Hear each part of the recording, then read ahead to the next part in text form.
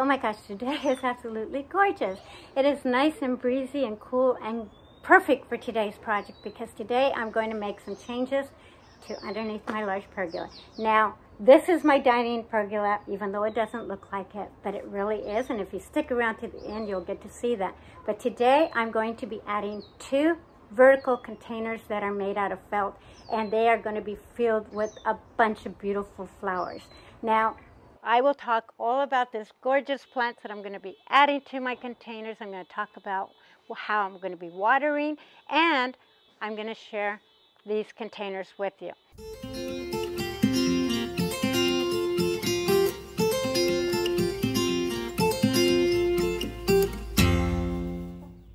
So let's talk about these containers, because these containers are not any containers. But I'm going to do a quick disclaimer because this is not a paid promotional video. It's not sponsored by anyone. This is just me sharing information with you. So these are absolutely a must-have because these are actually meant for inside your house. And the reason why you can use these inside is because of the construction of them. Now, I'm not going to talk about the name of them because, again, it's not a promotional video, but I will put all the information of where I got them and the name of them down in the description area in case you're interested in reaching out to that company. But I have had these for 2 years, so I'm not sure if they still have them or not. But what I like about this is that they have this almost leathery, breathable plastic inside. And I don't know how breathable it is, but it is one that will retain the moisture inside and not leach through the back of your felt. And it will not drain through because this lining actually lips up to about right here. So I don't know how well you'll be able to see that, but do you see how it comes up to about here? So that is going to hold in water, and if you don't overwater your plants, it's going to be great for retaining moisture for all your plants for quite a while.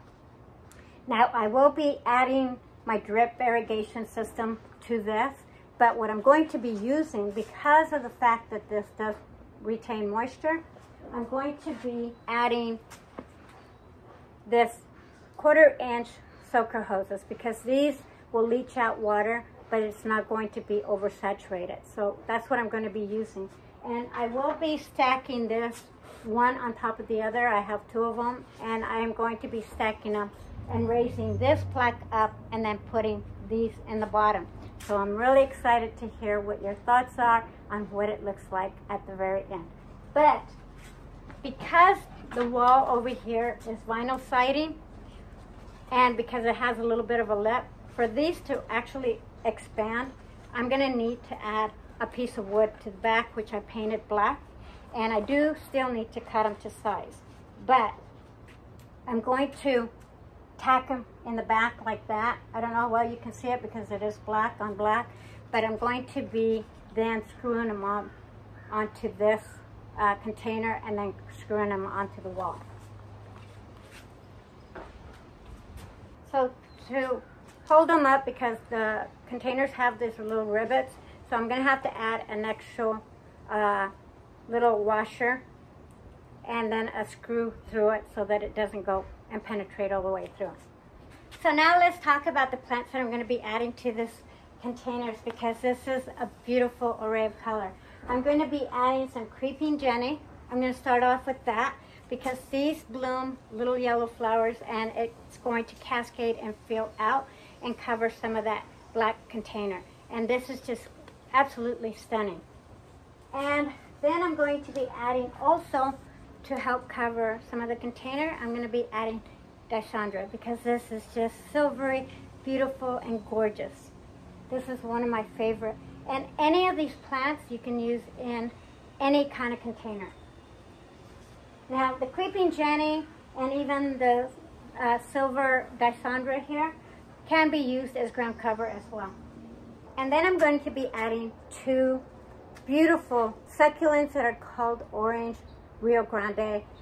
And I'm going to try to pronounce the name, but I think it's called Portulaca.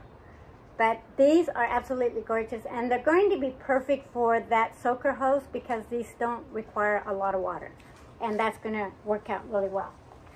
Then I'm going to be adding some couple of hostas. One I don't have over here, but I'm going to be adding some hostas because this one here is called a Gemstone hosta, and it's a very small hosta, and it's got this really beautiful hue of blue in the leaves, and it's going to start blooming really soon. And I don't know how, if you can even see that little bit of blue radiance on it, but this is going to be gorgeous. And hostas like a moisture, but they don't want to be oversaturated with moisture, so that's also going to work well. And this is actually the flower of those succulents. It's kind of smashed, but that's what that one looks like. Then I'm going to be adding some geraniums, and these ones here, and I'll put the name down. These ones here are Zonal Vancouver. The foliage itself is gorgeous, and the color of the flowers are kind of like an orangey red, which is kind of beautiful. But you don't need the flowers when you got beautiful foliage like this. So those are going to go in there as well. And then I'm going to be adding some Heuchera. This one here is the same Heuchera that I added over in my side garden, so if you haven't seen that video, I'll link it up here. This one here is called the Zipper Heuchera, and it is absolutely gorgeous. I love the bottoms of the leaves. I love that it has that red and green color, and it's just going to complement everything here in a different way. I think that's going to cover it. I think I may add one more hosta. I don't have it up here, but we'll see how this all works out right now. But that's what's going up on this wall, and I'm going to go ahead and get started before it gets any later.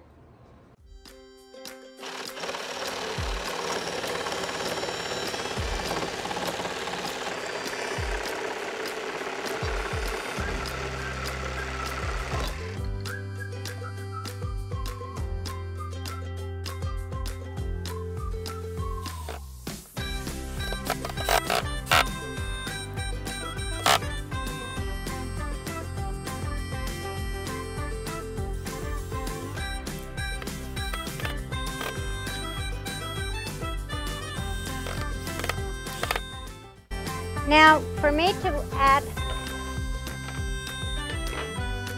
add this hose, I have to put a hole through this container, and I'm just doing it at the very top.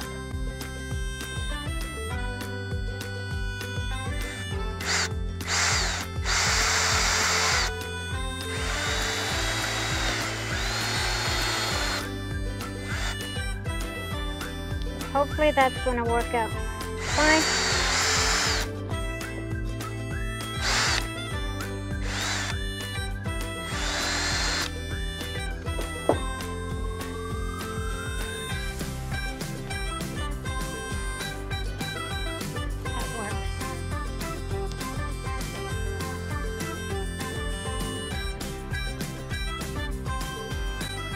Now I want it nice and snug around the pipe. That's going to work. So it's going to be right underneath that lip. You're not even going to see that hose.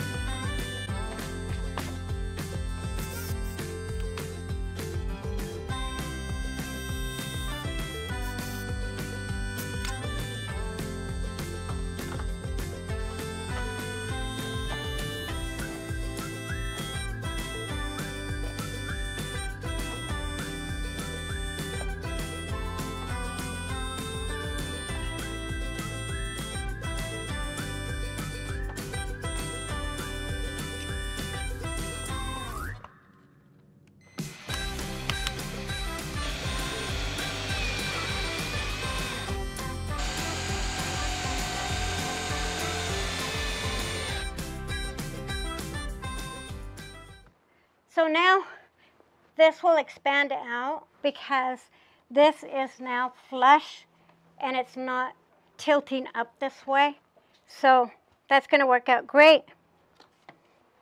So my irrigation goes all the way from the side of the house, and I just connected it with just a 1/4 inch tubing here. I ran it up against the wall here, And then now I will tuck this in over here.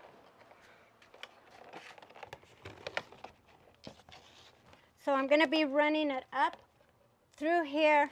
I will splice in between and then add another line over this way. In through the hole. And I'm just going to run it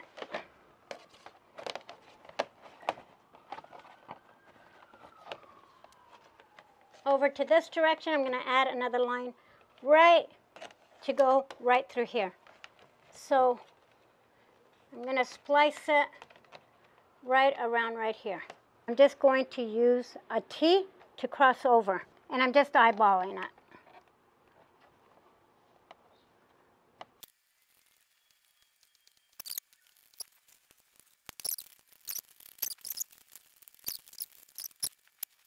Here, I'm going to add an elbow.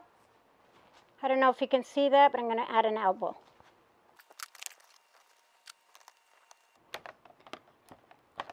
There. And then that's just going to tuck right in there. Perfect. And that I can filter right in there. Once I put the soil in there, it's going to hold it in place. So this soil here is just garden all-purpose soil, which is just for vegetables and flowers. So because it doesn't have like perlite or vermiculite in it, I went ahead and added the vermiculite to retain some moisture. The perlite just for, you know, just added circulation of the water. And also I added some worm casting and a little bit of fertilizer. So this should have all the nutrients for those flowers to do really, really well. Either that or kill them, but hopefully they'll do well. So then what I did is I added water to the soil. This way that the soil is nice and moist. If it clumps like this, it's moist. If you get water out of it, it's too much water. So this is how you want your soil to be. And that way the plants have already some moisture to start getting those roots started. Oh, the other thing I also put in here was a little bit of bone meal to establish the roots. So all this should be really well for those plants to do good. Okay, now I'm going to add the dirt, add the plant.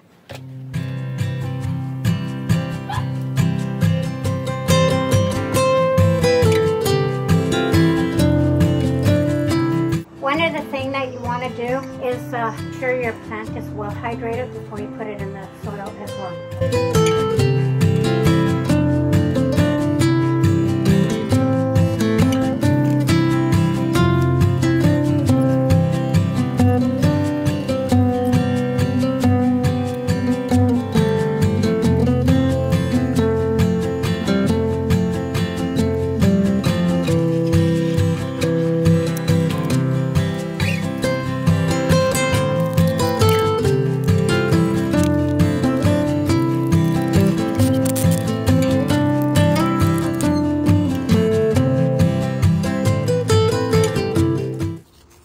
So what I did is I connected it with a T right there, and then I pushed it down, and then I tucked the soaker hose into the fabric, and then I added it around this plant right here. You can't hardly see it because it's kind of flush to the soil.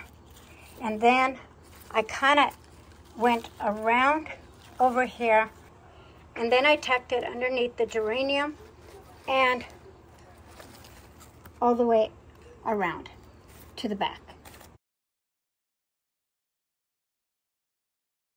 I know, you guys are wanting your treat. Come on, let's go in. There you go. There you go, girl. Go on in. Go on in.